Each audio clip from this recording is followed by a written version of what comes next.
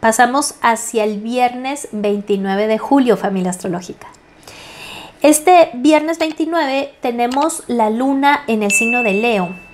Todavía tenemos la influencia de la luna nueva, pero esta luna está haciendo cuadratura a Marte en el signo de Tauro. Esta luna, estamos realmente con esta luna en Leo tocando los 4 lados de los signos fijos. Tenemos a un Saturno en Acuario, a un Urano en Tauro, tenemos al nodo sur en Escorpio y tenemos al nodo norte en el signo de Tauro. Entonces solamente nos faltaba la luna en Leo para tocar las 4 bases fijas. Los 4 signos fijos, Tauro, Leo, Escorpio y Acuario, están siendo tocados en este viernes 29 de julio.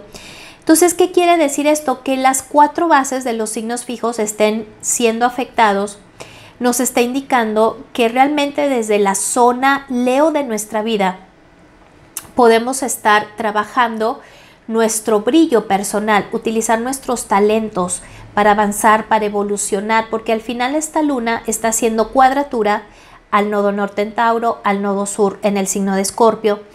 Está esta luna en Leo tocando notablemente el trabajo con Marte en el signo de Tauro, con el nodo norte en Tauro, Urano que está conjuntando al nodo norte en Tauro.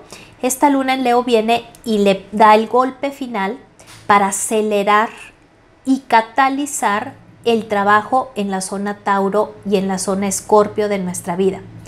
Entonces, fíjate bien, la luna en Leo nos está indicando de qué manera podemos hacernos notar, hacernos brillar, de qué manera podemos mostrarnos ante los demás realmente auténticos para poder incorporar en nosotros la misión del nodo norte en Tauro y del nodo sur en Escorpio. Entonces, ¿de qué manera un talento personal, de qué manera puedes brillar con luz propia para poder acercarte, hacerte la vida más simple con el nodo norte en Tauro y deshacerte del drama con el nodo sur en el signo de Escorpio? Esta luna en Leo también está haciendo un aspecto de cuadratura a Saturno en Acuario, o sea, está realmente tocando mucho a Saturno y a Urano. Está tocando la gran cuadratura de Saturno-Urano, viéndolo desde ese punto de vista. Entonces, Saturno ha estado en cuadratura Urano desde el año pasado. Este año continúa Saturno cuadrando Urano. Todavía no salimos de esa lucha entre lo viejo y lo nuevo.